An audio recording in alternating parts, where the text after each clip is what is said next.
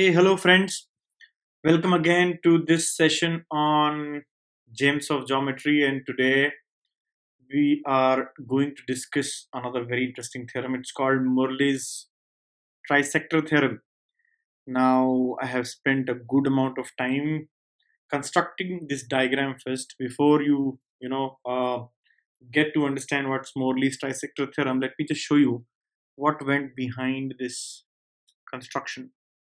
So if I just show you, this is the total construction, so don't get bogged down by the construction which I have done.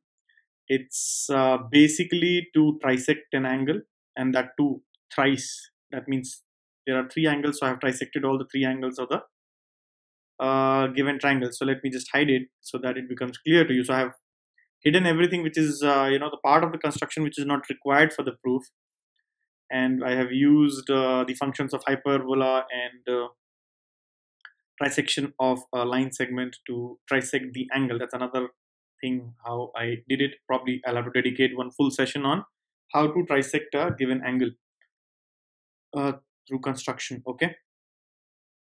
So now let me tell you what exactly is this theorem about. So Morley's trisection or trisector theorem says that ABC is a given triangle, okay, and you trisect all the three vertices A, B, and C. So you can see I have trisected angle A, angle B, and angle C. The values of the angles have been given over here. I hope you are able to see it. For example, here it is 22.97, it is 21.51 at angle A, and 15.52 degrees at angle B. And what I have done is, so you take the the point of intersection of the trisectors in an order. For example, the first one here and the first one here, they are intersecting here, this point J1, and the trisector this one here, K1B and K1C is intersecting at K1, and trisector CI1 and AI1 is intersecting at I1. So these are the 3 points of intersection of the trisectors taken one and at a time, pair of them at a time. And once you get this triangle, interestingly this triangle is an equilateral triangle, and that is what is Morley's trisector theorem. So what is it? Once again, a triangle is there, ABC. You have trisectors drawn for each of the three angles, and let them intersect. So the first trisector here is intersecting the other trisector of the other angle at J1, similarly K1 and I1, and you join K1, J1, I1, and it will always be a equilateral triangle. That is what was given by Frank Morley, I think somewhere in later part of 19th century. So the proof is also very interesting, but in this session I'm only going to validate it. Now the validation might look a little ugly because at times the moment I change the positions of B and C, the figures might get degenerate points, and hence because hyperbolas and other tools have been used. Can you see that there are 3 pairs of hyperbolas which I have drawn? So it might so happen that some points are missing, so hence you can see some weird diagrams, but let us try anyways to validate it. So what I'm going to do is I'm going to change the point B and C, right? So these are variable points, and let's see what happens. So let me take this point B. Yeah, you can see the points are missing at times, but then never mind, we will get something. Okay, so here, yeah, I had just got one over there. So difficult to find out one. Yeah, here again. Oh, I just missed it once again. So you can see, yes, this is another position where I'm getting this.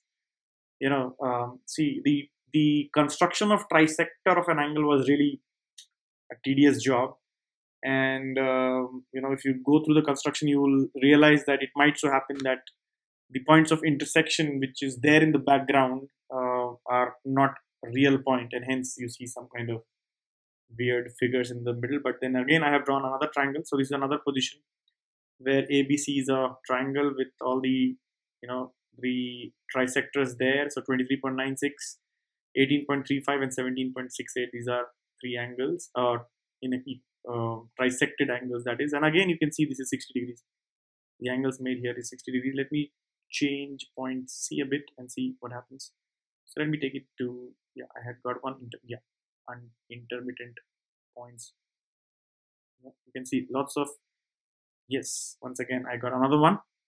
So this is also where the three trisectors are intersecting and you get an equilateral triangle. So now in this construction, it is becoming a little difficult to show you that every time you change the orientation of the triangle, you will get an equilateral triangle because of the construction which I had done, right?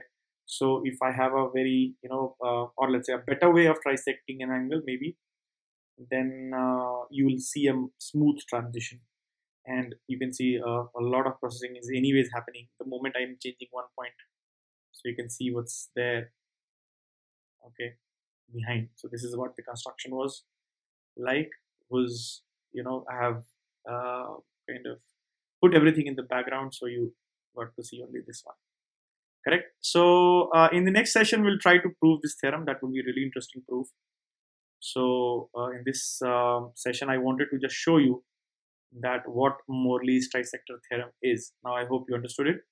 So there are three trisectors, two trisectors each of each vertex angle of the triangle, and then they meet at 3 points. The 3 points when joined form an equilateral triangle always. Okay, so this proof and a little bit of more on the properties of this particular theorem, in terms of, you'll see that few points lie on a circle, which all points I will explain in the proof of Morley's trisector theorem.